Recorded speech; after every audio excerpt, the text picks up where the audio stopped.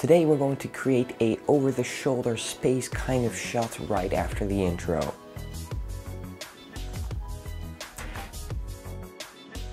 Hey everybody, welcome back. This is the third episode of Hitfilm Wednesdays. I know I haven't made one in a while, but I'm back with a new episode. Now today I'm going to edit a shot which I recorded in yesterday's vlog. So if you haven't seen that, go check it out. The link is in the description or in the end card. So I think we should jump right into Hitfilm Express. So I start off with a simple clip I shot in front of my green screen.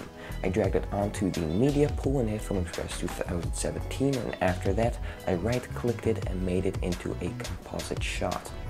I clicked off the beginning and then I went to the composite shot properties and I changed the length of the shot to 3 seconds. So now we have a short clip to work with. Now that we have the clip, we'll go on with the green screen. Now my green screen didn't fit the entire shot, so I had to mask it out. Now with the green screen only clip done, I'm adding a key. It could use a green screen key, but I found out that it interfered with my shirt collar. So I chose the color difference key instead and I tweaked some settings. I wasn't completely happy with the way that the edge turned out, so I added a matte cleaner. I tweaked some settings there as well to get rid of the green edge.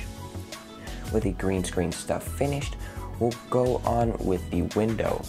The window was actually just an asset which I had found on Google, so that was easy. But I didn't want a static image in the window, so I went to videvo.net and I found a nice clip of the earth. I made a circular mask in Hitfilm on the window layer and I inverted it. I also changed the feather of the edge so that it looks a bit nicer. Now I added my clip of the earth under it. We're basically done here, but to make the illusion of depth better, I added a blur to the initial footage. I tried the lens blur, but as you can see on this clip here, that messes up the edge.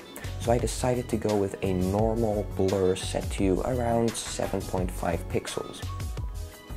I only just added a letterbox to find out the positioning of the frame, but it's not meant for exporting. In the final cut, I'll actually add a letterbox effect over all of the clips. That's also why I didn't do any color grading yet. I'll just do that in the final cut.